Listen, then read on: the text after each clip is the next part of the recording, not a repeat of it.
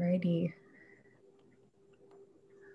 So hello everyone, I'm Hilary Schmidt and I'm a member of the Tippy Connect Young Professionals Steering Committee, and I'm one of the coordinators for the Adulting 101 series. Thank you so much for sharing your Thursday evening with us. And participants, just a quick Zoom refresher, if you have questions or comments, please feel free to use the chat box or the question and answer panel at the bottom of your Zoom windows. So the title of today's event is Caring for Aging Parents, but I'd urge you to also consider others in your life that this information may apply to: aunts, uncles, neighbors, grandparents. And today we have with us Ben Blankenship and Greg Steele from Westminster Village, and they're sharing some initial information about what type of care is available, how to know when someone would benefit from additional care, and other resources that are available to us young professionals. So Ben Blankenship is the Executive Director and Greg Steele is the Health Facility Administrator. Both Ben and Greg are licensed health facility administrators, and their detailed bios can be found at the event information on our website. So thank you, Greg and Ben, for sharing your evening with us. I'll let you guys take it away. Okay, thank you, Hilary. We appreciate the opportunity to speak to the group tonight. I'm going to let Greg go ahead and introduce himself, give his background, and then I'll do the same and we'll get started. Greg? All right, thank you, Ben. Thank you, Hilary. My name is Greg Steele. I've been here at Westminster Village for approximately 2 years as a health services administrator. I've been in long-term care for about 12, almost 13 years now total in various roles. But most recently, like I said, here at Westminster Village and in a continuing care retirement community, which is quite a different change from where I came from and the various backgrounds I've been in, skilled nursing and also advanced Alzheimer's units, just different areas in long-term care throughout my career. Thank you, Greg. And my name is Ben Blankenship, and I serve as Executive Director for Westminster Village in West Lafayette. I've been a part of the village for the last 8 years and have been in this senior living business for about 20 years. Background is I have a bachelor's in biology, a master's in business. Didn't really plan on getting into this field when I came out of college, kind of stumbled into it through a family friend and have really enjoyed serving seniors for the past 20 years. We're going to jump right into our program. I'm going to share my screen and see if we can get everything to work for us today. So let's see here. And let's see. I'm going to switch this back the other way because you're seeing my screen here. Okay.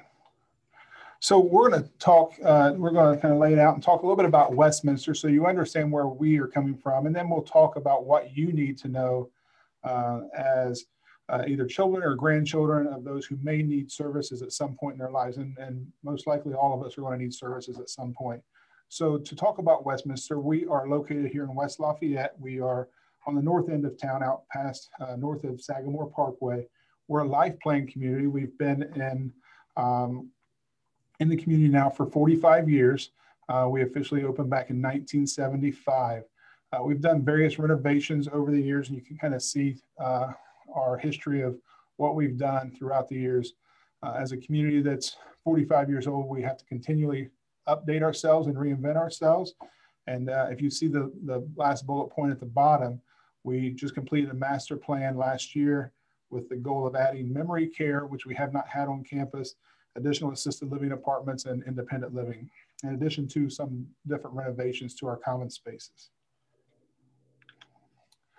So a little bit more in depth about Westminster Village, 55 single family homes, 54 hybrid homes. You ask what a hybrid home is, and it's kind of a cross between a flat, a condo, an apartment.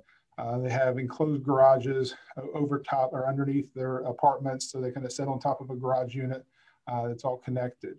We also have assisted living, a health center, which is, you'll hear Greg refer to it as skilled nursing. That's our most comprehensive area for care. We also have rehab therapy, which is both inpatient and outpatient.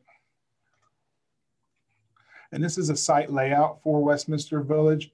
As you can see, we're a large campus. We're about 42 acres. And if you're familiar with West Lafayette, we're right in behind the Payless superstore that they just remodeled a couple of years ago. So we're just north of the Payless. As you can see, this area down here, these are our single family homes. And this is kind of our central campus, our social center with our 3 different apartment buildings. And this is our newest product up here on the north end of campus, which is our hybrid homes. And just a few photos to kind of show who we are as a village. Obviously, we serve seniors age 62 and older. We have different ways to get into Westminster Village through various buy-in features as well as rental features. And then the hybrid homes that I was speaking about earlier, like I said, that was our newest product. We completed that construction in 2017. The buy-in feature, and I can explain that a little bit later when we start talking about finances. The buy-in feature for this area is about $300,000 to $375,000. Additional independent living, we do have a full pub on site, which is has a 3-way liquor license, library, fitness center, which we'll see here in just a moment. Our Live Well Fitness and Rehab Center is a 22,000 square foot facility that houses art studios, dance studios, natatorium, as well as fitness equipment. You see a few more pictures of our Live Well Center. It's one of the nicer ones in West Lafayette until recently when the city built their own fitness center out on the north end of town near Calbear and Salisbury. You see our Live Well Fitness Center. Like I said, our art studios are one of the most popular events that happens on campus. We have a full-time art director who's with us 40 hours a week and is mainly the star of the show at Westminster. She does an excellent job and many of the residents enjoy being around her. So we're going to talk more now about our assisted living and health center. And these are what we call our licensed areas. And this is really what you want to understand as a young adult if you're caring for an aging parent or grandparent. Assisted living and health center are both licensed by the State Department of Health.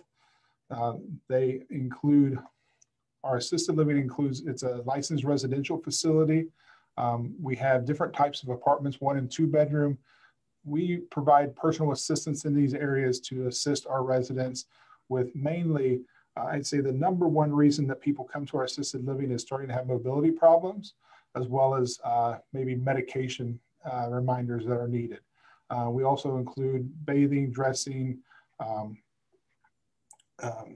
mobility assistance. We have some residents who are starting to experience some memory loss in this area. We have licensed nurses in this area, 24 hours a day, as well as certified nursing assistants. We serve 3 meals. We provide a comprehensive life enrichment program to provide different events for them to attend. It's a popular area. We typically have a wait list for this area, and it's 38 units currently. Our skilled nursing or health center is a licensed comprehensive intermediate care facility. This is areas where we can do inpatient therapy for our residents. It's a home-like setting. It doesn't feel necessarily like a quote-unquote nursing home. We have both private and semi-private rooms available for our residents. And this is where the highest level of care takes place at Westminster. It's 24-hour comprehensive care. There's IV therapy, there's pain management, there's wound care, as well as the therapy services. So now we're going to jump in on what you need to know as a young adult caring for a friend or family member who may need additional care. And Greg's going to jump in here and help me with this section. The one thing that I want to talk to you about is planning early and updating your plan regularly. So Greg, I'm going to let you jump in and talk to us about what you see in your role and how you can guide this group on how to plan early. All right. Thank you, Ben. Like Ben said, it's very, important to plan early, update your plan regularly because, one of the biggest things we see is, unfortunately is some folks are unprepared whenever, a mom or dad or a grandparent have to, when they do come to long-term care or need skilled services, whether, even if that's, in the assisted living, they're just not prepared. They don't have a plan in place. They haven't, or they've put a plan in place, and it's been a while since it's been reviewed, and it's not been updated. You look at, you want to look at things like your advanced directives. So advanced directives, the post form, having those things filled out, while mom or dad are still able to let you know what they want, should they become incapacitated, or their cognition begins to deteriorate and go away. What were their wishes? What did they want? How did they want to be cared for? At this stage in their life, and having a power of attorney in place, a durable power of attorney. You can, there's different facets of a power of attorney. You could have the healthcare or medical power of attorney, a financial power of attorney, or a durable power of attorney, which allows you or your mom, dad, grandparent to elect multiple areas that they can choose to give you power over in that time of need, whenever they're going to need you. So those are a couple different things that you want to look at.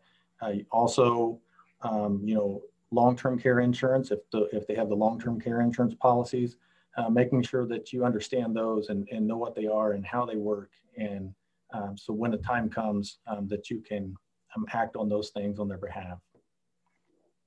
Ben? All right, thank you, Greg. So the second bullet point talks about researching senior living options and asking friends and family for a referral.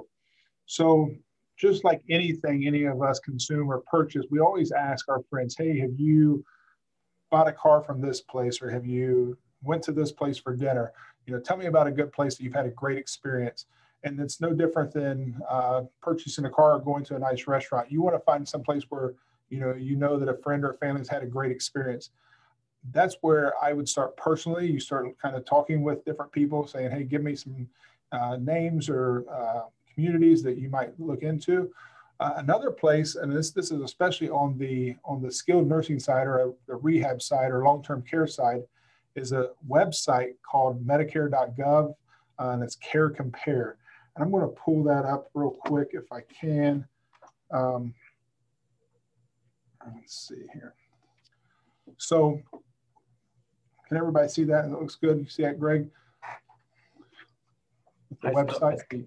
I see your slideshow, your presentation still, Ben. Oh, you do? Okay. I'm sorry.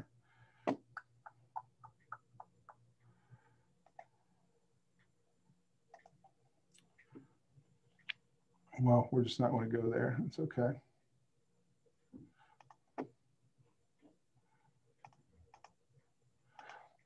Okay. Well, we'll talk a little bit about this Medicare website. So the Medicare.gov website is a website that you can go to actually compare facilities. And it's not for all facilities. It's really just only for skilled nursing facilities. And those facilities have star ratings, and you can get in there and kind of mess around, but you can put in a facility, and you can put in up to 3 different facilities and compare them to each other based on government regulations and regulatory agencies that monitor them. It's a star rating between 1 and 5 stars, 5 being the best, 1 not being the best. And you want to take a look at that and determine, why somebody might be a 3-star versus a 4-star or 5-star. Here at the Village, at Westminster Village, we're a 5-star rated facility. We've been a 5-star rated facility. I was actually in Greg's role back in 2013 when I arrived at the Village. And we've been a 5-star facility at least 12 years that I'm aware of. So that's important for you to look at whenever you choose a facility. Something else I want to talk to you about, and these are things that you want to learn even before you have to go to long-term care, is home care-based services.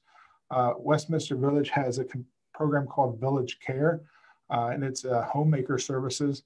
It's not necessarily medical care, but it's something that it's someone who can help with just household chores, grocery shopping, finances, if you need someone to help you with balancing your checkbook or paying all your bills. We have a service called Village Care that provides that service to our residents as well as outside residents. So that has been, we put that in place in 2013, and that has been a game changer for us. It helps our residents remain independent longer. So you want to research, go online, look at star ratings, look at Google reviews. We are always asking our families and our residents or our employees to go back and review us on Google or Facebook. Tell us about the experience that you have at Westminster, because a lot of people go to those reviews to determine if they want to use that facility for services. The next step involved is to actually tour the community. And these times during COVID, it may be difficult to go in and do a tour, but things are starting to loosen up, starting to open up. We've been obviously involved in COVID since day one back in February of 2020, but things are loosening up. The county positivity rate is down to 1.6%. It was as high as 15+% back in January. So things are getting better. About 97% of our residents are vaccinated. Over 60% of our staff are vaccinated. So total campus-wide, we're about 82% vaccinated between residents and staff. So we feel like we're in a better position than we were just a few months ago. But you want to tour communities. Whenever you go tour communities, you want to look at different things. You want to look for, make sure it's clean, make sure it smells great, make sure there is nothing obvious from just a physical plant standpoint. If you're able to go in and have lunch to sample the food. So you want to tour and make sure that you can see everything about that community. I would also ask you to develop questions that you want to ask during that tour. There's a lot of different sites where you can download questions, print them off, take them in, and make notes during your tour. When you sit down and have a conversation with a sales counselor or admissions counselor, ask those questions, go through. I've had a lot of family members that I've toured who just had a whole list of questions to say, tell me about this, or tell me about your falls in your long-term care facility, or tell me about safety and security. One thing that's positive about Westminster Village, we have a full-time security staff, so we have security on campus 24/7, and they're our first responders. So you want to ask those questions. You want to be able to determine that answer before you make your selection. And then the final thing in the selection process is to select a community that works best for you. Don't go to some place just because you've heard, or it's on the right side of town, it's really close to your house. Don't go to some place because you heard a really catchy commercial on a TV, or you saw a website that really looked really cool. Go in, check the community out, understand what your needs are, your loved ones' needs are, and then make the selection based on their needs. And it might be financial, it might be the environment, but make sure you make that selection based on your needs, even if you have to drive a little bit further. We're in West Lafayette, and we know that some folks that live in Lafayette, that river is more than a river. It seems like it's a barrier sometimes, and people don't want to come from Lafayette into West Lafayette. But if it's the best thing for your loved one, then cross the river, come to us, and let us take care of you. But that can be the other way. You can go to Lafayette to receive care as well. So whatever fits your situation, make sure you select that community that fits your situation.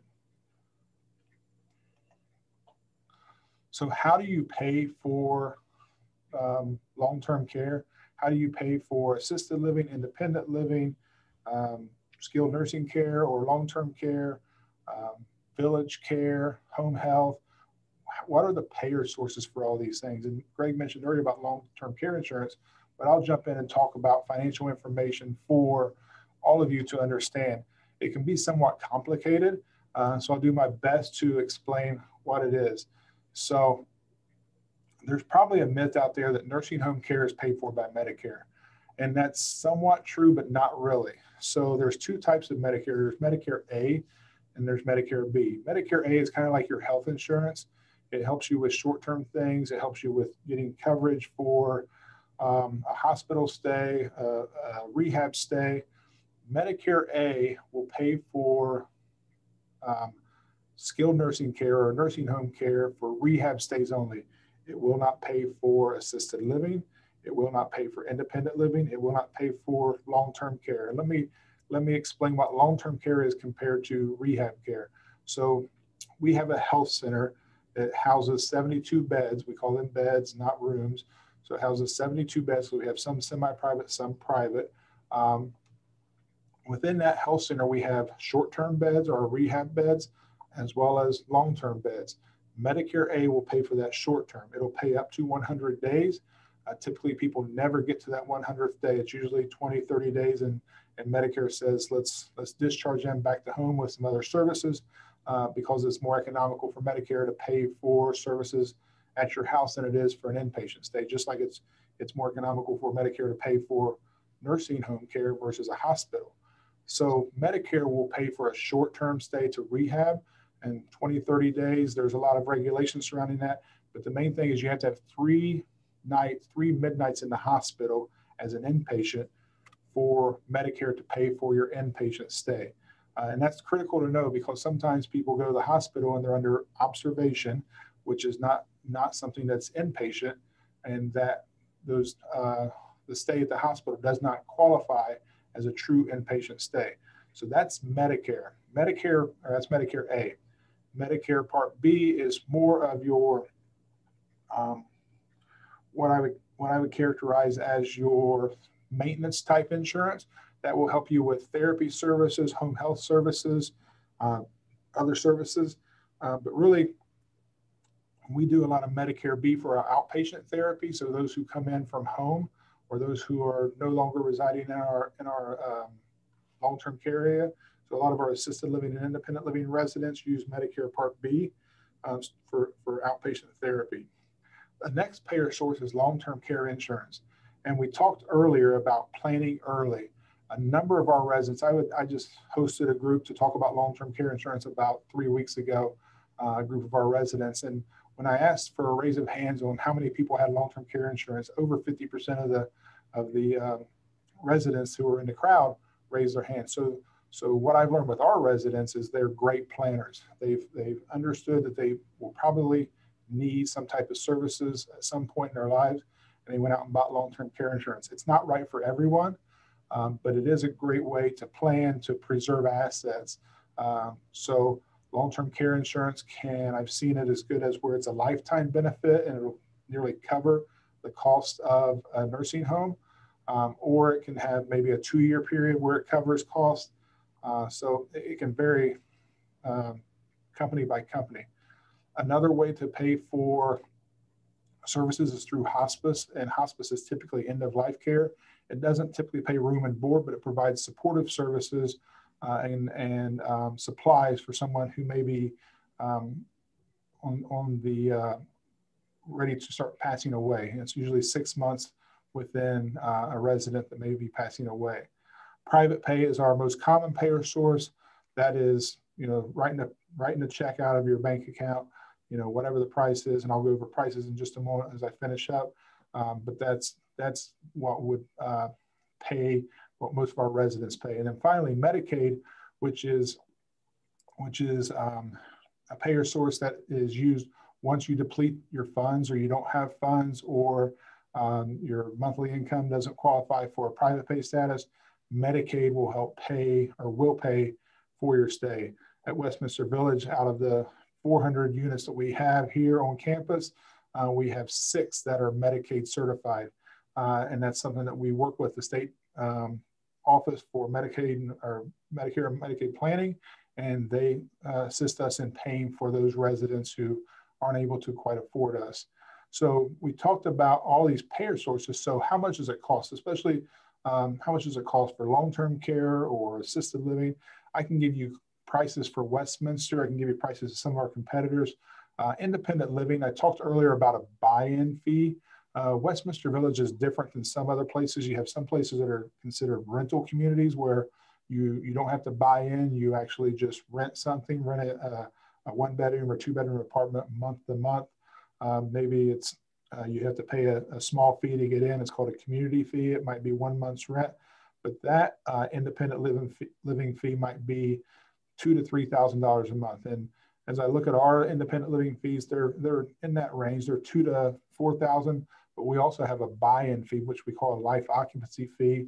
And what that does is, once we do a financial background check for our residents, they pay this fee, and then that basically guarantees that we're going to care for them for the rest of their life. They're going to, if they do not deplete their funds, their financial funds through no fault of their own, then should they outlive their funds, which some residents do, then we have the Westminster Village Foundation, which is separate from Westminster Village, that will kick in and help pay for them through financial assistance. So that's the two types of communities. You have a rental community, then you have a life plan community where there's a buy-in. So $2,000 to $4,000 for independent living, just for your reference. Assisted living is probably $4,000 to $6,000, and that's a ballpark figure. And then when you get into skilled nursing care or long-term care or nursing home care, you're looking at anywhere from $8,000 to $12,000 to $14,000, and that's a per month fee. Village care, at least in our end, it starts off at about $20 per hour, and you can do as little as 1 hour, as much as 24 hours in a day's time. So as you go through this process, and if you have to use this information for your own loved one, you want to research pricing, obviously, but services, what's included, what's not included. So in that $8,000 to $12,000 a month range, that does not include medications for our residents in our skilled nursing center. It does not include supplies. If they need certain supplies for, let's say, a certain type of mattress, because they have a tendency to have skin issues or skin breakdown, they have to have a certain type of mattress. That might be X number of dollars per day. If they need certain bandages for those skin issues, that might be X number of dollars per bandage. Other ancillary type services, if they have oxygen, that might cost a little additional. So there's a lot of different services that are not covered in that $8,000 to $12,000. That $8,000 to $12,000 is kind of room and board and the care that's provided. It may not cover supplies. So I hope that gives you an idea of what Westminster offers and what really the long-term care and senior living world offers. There are a number of different facilities just here in Tippecanoe County. There are a number of types of facilities, obviously, throughout the state and country. I will give you this advice, as I've worked in a lot of different types of facilities. Typically, you get what you pay for. And what I mean by that is the nicer facilities that cost a little more money, you're typically paying for a nicer environment and more staff to provide hands-on care. The ones that are a little less expensive, maybe not so nice, and they just don't have the staffing levels that maybe a Westminster Village may have. So in conclusion, I hope this has helped you with understanding what the senior living world looks like should you have to use this. Number one thing is prepare early and start with a plan. What would you do with your loved one if you were in this situation? You may involve a estate planning attorney, a long-term care planning attorney to kind of help you navigate those areas, and then put that plan in place and then execute that plan should you need to use it. So I want to go to the next slide. This is where we stop for questions, and I want you to see Greg and I's email, and if you have any questions at all, we'd be happy to help answer any emails or any other questions after the presentation, but we'll now open it up for questions with Hillary.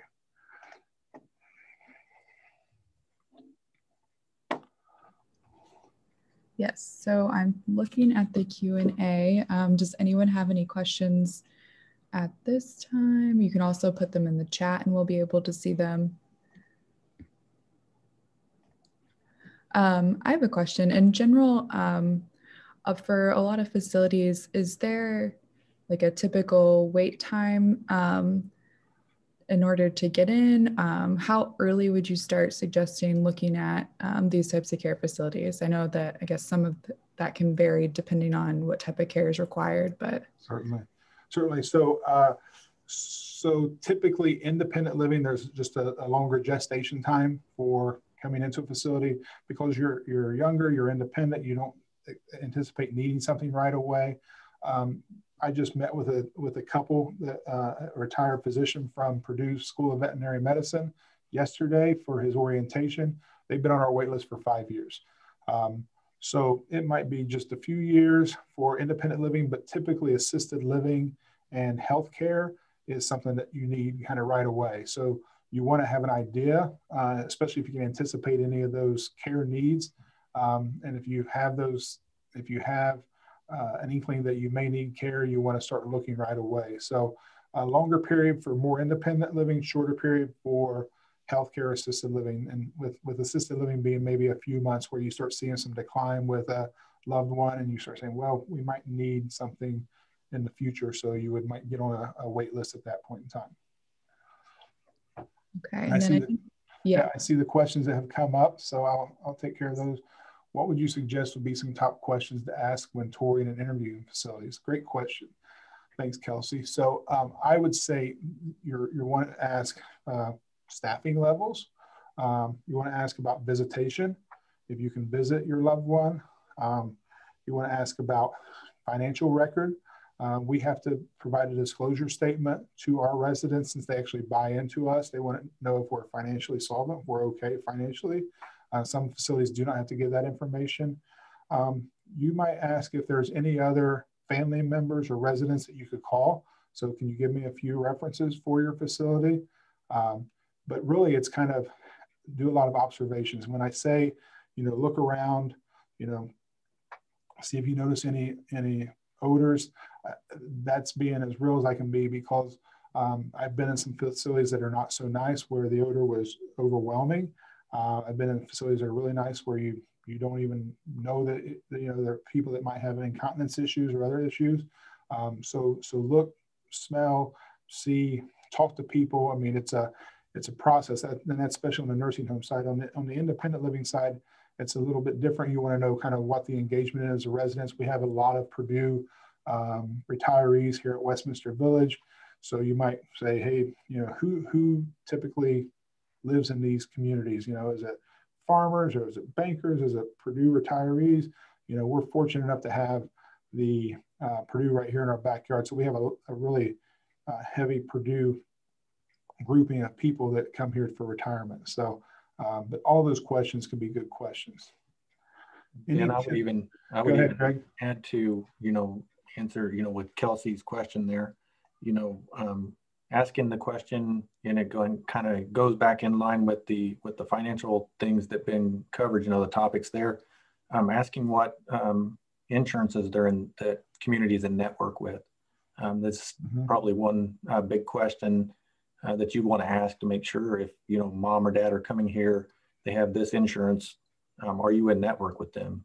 Those kinds of things. But then, I would even say, going back to, touring the community that Ben talked about, one thing that will give you a very good picture of a community is maybe, maybe just doing a walk-in. Do a walk-in and say, hey, I would like to tour your community. And you'll get a good picture of that community pretty quickly. If that person, from a marketing standpoint, hasn't prepared a route for you, that'll give you a good idea. Like Ben's talking about the smells, those kinds of different things. You'll see pretty quickly what type of community that you've walked into, and if you feel that community is appropriate for mom, dad, or grandparent. Great answer. Great. Thanks for adding to that. Any tips on how to approach the conversation with parents or loved ones that maybe don't want to admit that they need help or need help to move? So I would say this, that's a tough conversation typically. And I've always been successful by getting the physician involved. So you're not the bad guy. Maybe it's a conversation, mom or dad or grandparents heading to the doctor and about that. You say, okay, you make a call to the doctor, and Dr. Smith, grandma's coming over today for an appointment. Here's some things I've been noticing. Could you talk with her? We've been talking with her a little bit about assisted living.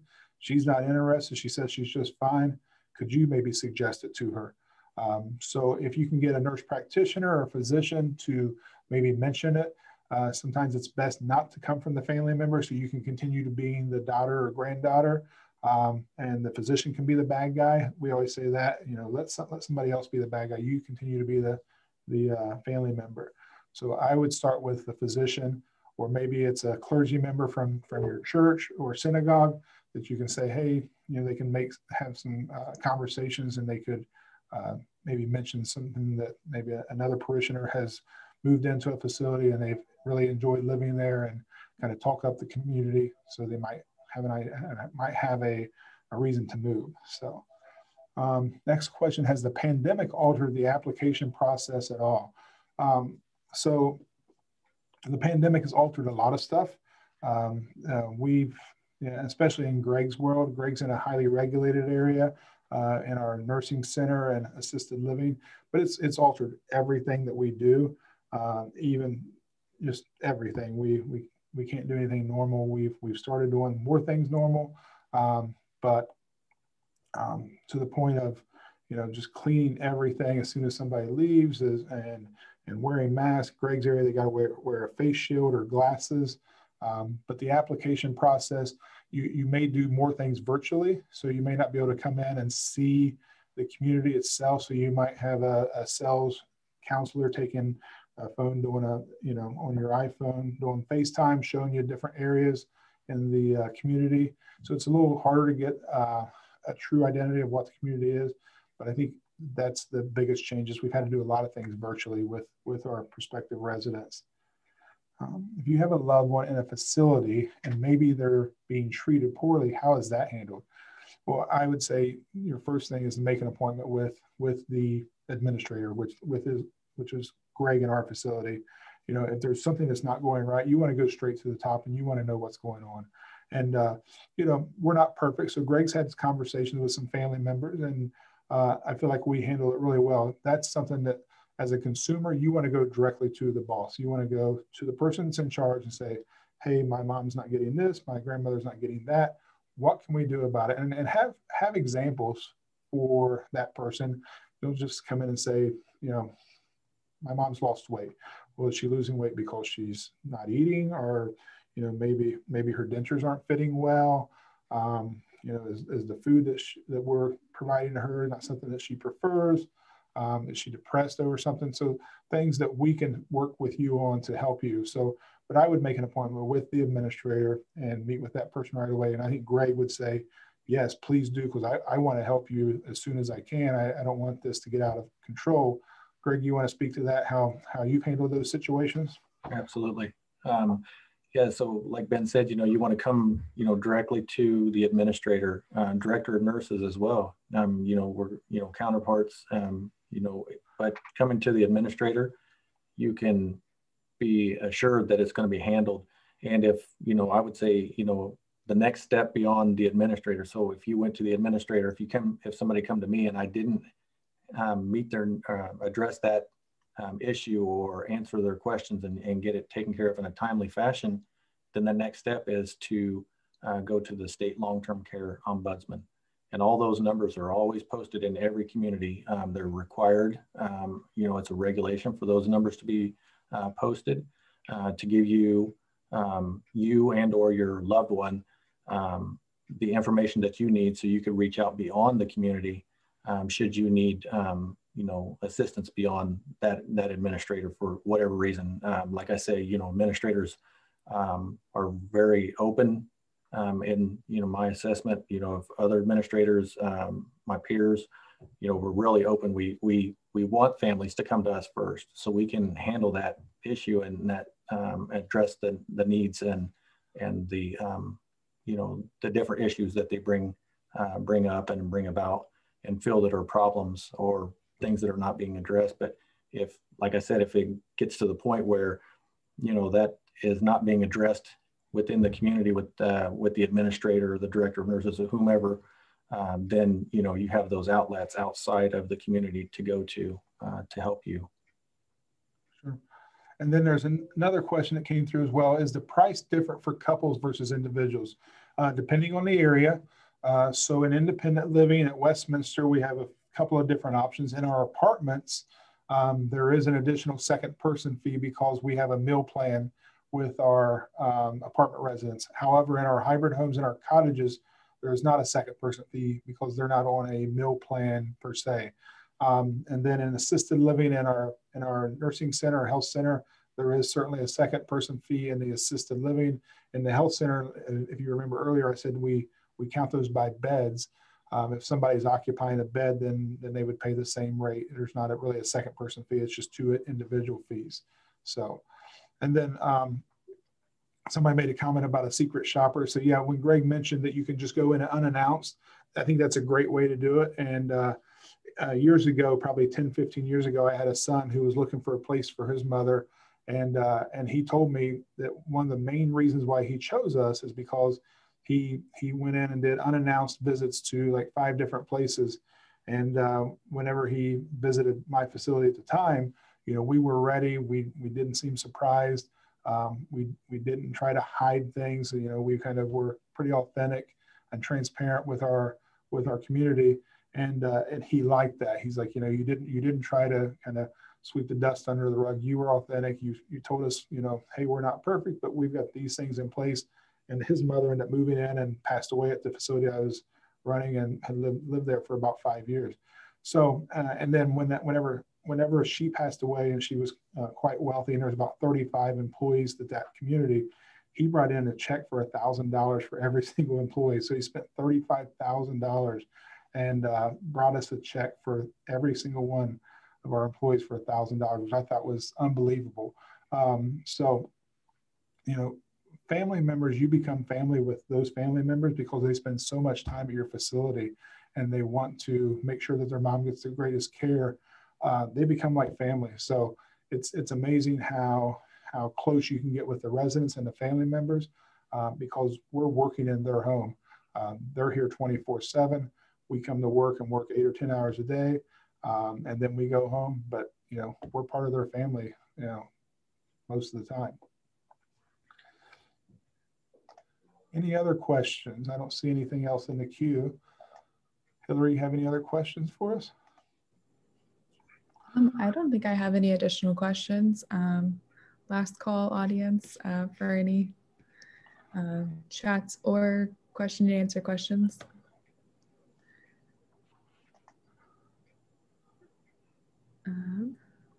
Okay. I think that that wraps up all the questions that we have. So I thank you, Greg and Ben, so much for your time today. I appreciate you sharing this information. It's a lot of valuable information, and it helps us to really bridge the gap between what we've learned in school and what we encounter in life, which is our whole purpose of our Adulting 101 series. So thank you everyone for joining us. If you'd like to rewatch this webinar, you'll be able to visit our website at www.tippyconnect.com or click the link in our follow-up email. Have a wonderful evening, and we hope to see you all at Taproom Takeover on Tuesday, April 6th from 5 to 7 p.m. More information is available on our website as well. So I think that concludes everything for us. So thank you so much. Thank you. Have a good evening. Thanks, you too. Thank you.